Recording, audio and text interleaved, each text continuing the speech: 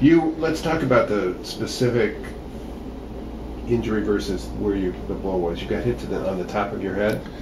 I've never read where I actually hit my head, and I don't know. All I've been told is it's normal that they usually put the shunt on or about the place where the bleed was, to the closest ventricle, and I think it's in my third ventricle. So the shunt goes down, and then it comes out, around, and then it drains in my stomach. You must have been hit on somewhere in the top of your head, though. I think so, too, because it wasn't until last summer I went to a chiropractor, Dr. Edward Fliss, that had a neurology degree. And that's why I trusted him, because he knew something about the brain, and I really was very particular about getting a chiropractor working on my neck. He took pictures, and he said, "You have a turned atlas at C1. And he said, "I can't believe you're not in like massive, massive pain." And I said, "Well, I kind of am, but I don't know. I mean, it hurts right now talking to you. I mean, just right there.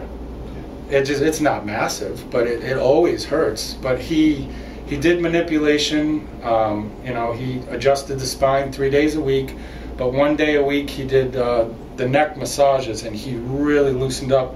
Before I started going to him, I could not touch my chin to my chest. So, in terms of where your understanding is, where was the bleed? Intraventricular hemorrhage. So, basically inside the middle of your brain. Yeah. And then it became a